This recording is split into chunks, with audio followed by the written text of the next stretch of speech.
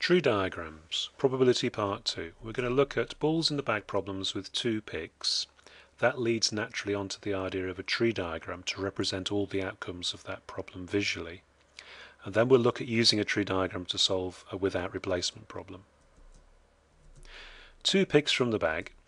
You've got 5 red balls, 3 white balls, and you replace the first ball and pick a second. You want to know the probability of picking one ball of each colour, but you don't care what order they come in. And remember, we're replacing the first ball. One of each means either a red and a white, or a white and a red.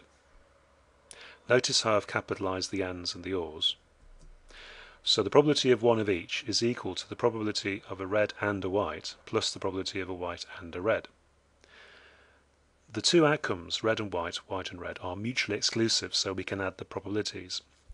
They're mutually exclusive because the moment you pick a red ball out the bag, you've excluded the possibility of picking a white ball first. That leads to the calculation that the probability of one of each is equal to the probability of a red one first times the probability of a white one second, because those are independent events and they multiply, plus the probability of a white one first times the probability of the red one second. Again, those two are independent events. We add the two possible ways of achieving the outcome because they're mutually exclusive. Now there's a much easier way of keeping track of the calculation using a visual aid called a tree diagram. You also get questions on the exam paper involving filling in tree diagrams, so you have to know how to draw them even if you find the other way easier. Trees have branches, so we represent the first pick as a branch leading to a red outcome and a white outcome. Against each twig on the branch we draw the probabilities associated with those outcomes. So the probability of getting a red one is 5/8 and the probability of getting a white one is 3/8. Now the red outcome itself branches to show you the outcomes of the second pick, and it just so happens the probabilities are the same.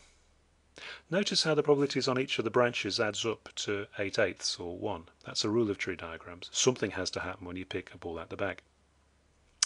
Going back in time to the beginning and picking the white outcome first, that also has a branch that leads to the possible second outcomes, and again the probabilities are the same because we're putting the first ball back.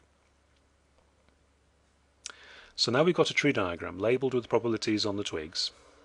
The probabilities add up to 1 on each branch, and it just so happens that the probability of the outcome red and red can be obtained by multiplying the probabilities along the tree diagram, the path that leads to the red and red outcome.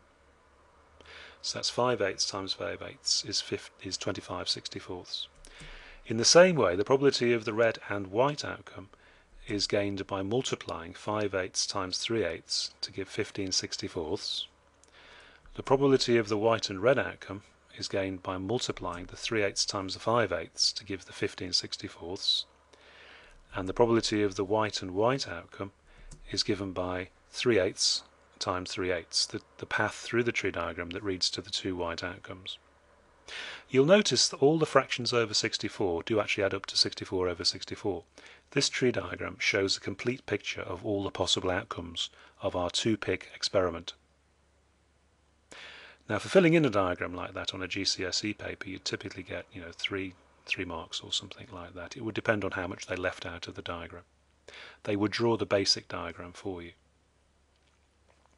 Now, suppose we want to use this diagram to answer the original question, what's the probability of getting one ball of each colour?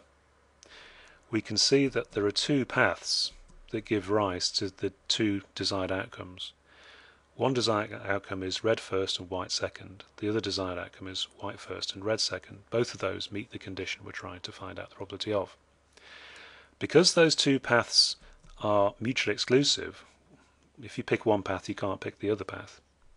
We can add up the probabilities associated with each of those paths, and that leads to the same sum we had in the last section, 15/64 plus 15/64. That's equal to 30/64, and that cancels down at the end to 15/32. So that's how you can use a tree diagram to see visually which paths add up to give you the outcome that you're trying to find. We can summarize 3 rules of tree diagrams. The probabilities on each branch add to 1. You multiply the probabilities along the path to obtain the probability of that particular outcome. and different paths are mutually exclusive, so you can add up the probabilities associated with them. Here's a without replacement problem. Again, we have a red and a white. Again, we have 5 red balls and 3 white balls. But now on the first pick, instead of putting the ball back in the bag and shaking it again, we're going to leave the ball out. So the red outcome branches to the second pick outcomes consistent with having a red ball first.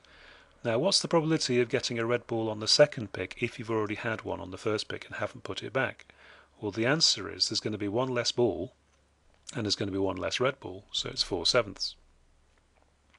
By the first rule of tree diagrams, the white probability must be 3/7, and it is anyway because there are 3 white balls left.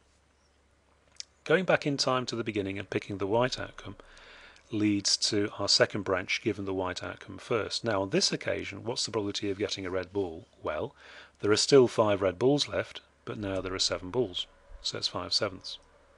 By the first rule of tree diagrams, that gives 2/7 for the other side of the tree. Now we can work out the probability associated with each of the outcomes in the same way we did for the first tree diagram.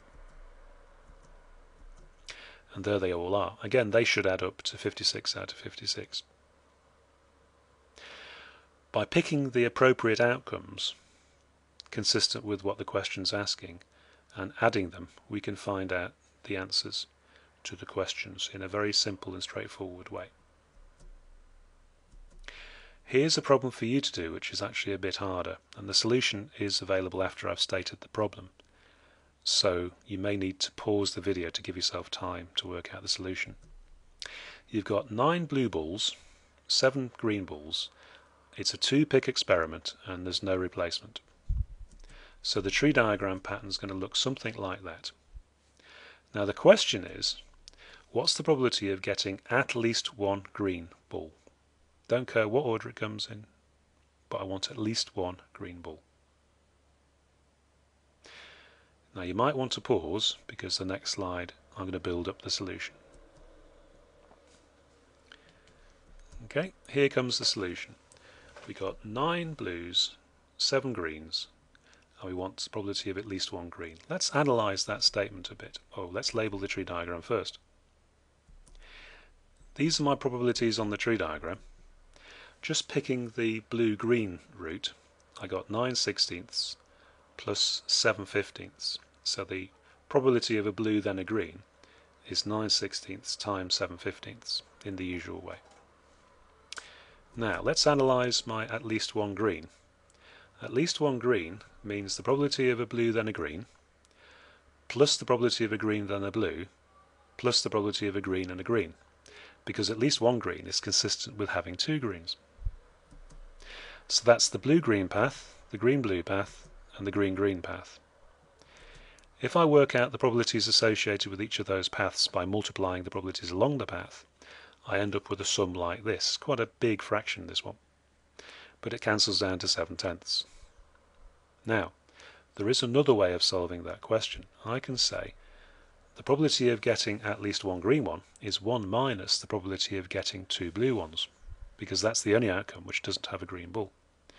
So I can then save myself a bit of work by working out that's 1 minus 72 over 240 by multiplying the 9/16 by the 8/15. And then I can subtract the 3/10 that cancels down to from 1, and that gives me 7/10 for the desired outcome.